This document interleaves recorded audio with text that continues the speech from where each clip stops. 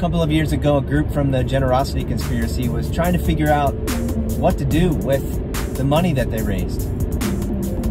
And they felt compelled to go to a random woman at Sheetz and tell her what they were doing and what they were about and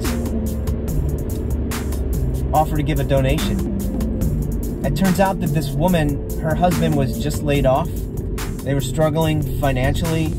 It was Christmas. There were bills to pay, gifts to buy, and she was so blessed and moved by their willingness just to come up and offer to give something to a random stranger. It kind of reinforced the idea that there's still good in the world. There's still joy to be shared in the world.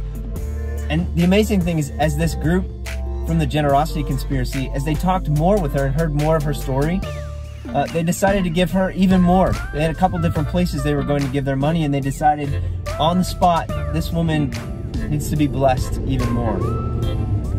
I'm so thankful for not just that group and not just that woman and her husband who received some joy and some generosity, but for the countless stories over the years of how God has contagiously spread joy around our community, and I believe even beyond, through the Generosity Conspiracy. I hope you will be part of the 2020 Generosity Conspiracy.